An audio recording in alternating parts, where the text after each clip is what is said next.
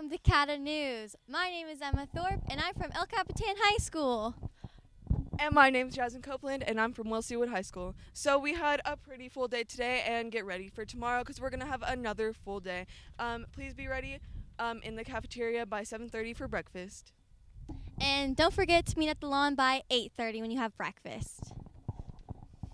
And also tomorrow during lunch, we're going to have tryouts for the talent show, and also we're going to have recreations on the lawn for everyone to enjoy. Don't forget about the rally tomorrow at 4:35. Also, don't forget about our guest speaker tomorrow. His name is Russ Peaks, and he's going to be talking about how to be a motivational leader. And thank you so much for tuning in today. All right, bye guys. Bye.